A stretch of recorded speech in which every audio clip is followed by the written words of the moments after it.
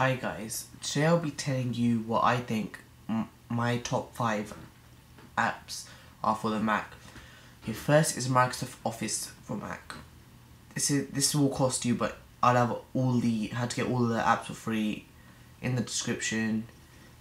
Okay, the only why I like this, the only reason I like this is because it works with Windows PCs. So if I do a document here, I can use it on my other computer, which is just great, and just mostly for formatting my documents.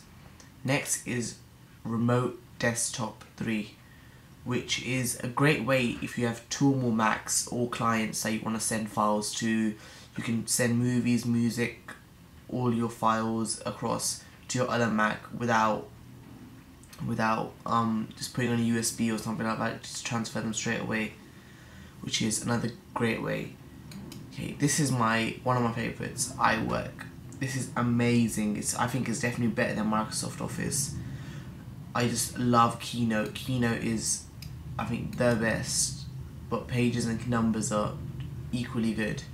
But yeah, I think Apple done a really great work on the iWork. I absolutely love it, and it works on my iPhone, iPad, iPod, everything. Next is Aperture. This is a photo editing software. It's a bit like Photoshop, but I prefer this because it's just so much easier to use and simpler. It also does cost you, but how to get everything will be free in the description at the bottom. Okay, my favorite is Parallel Desktop. Right, you can run Windows 8, Windows 7, any Windows on your Mac.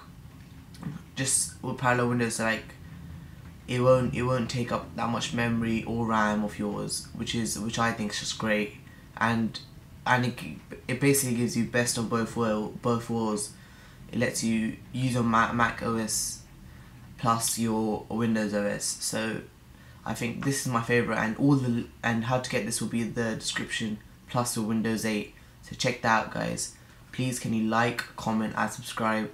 Thank you a lot. Just please check the description how to get them for free. Thanks.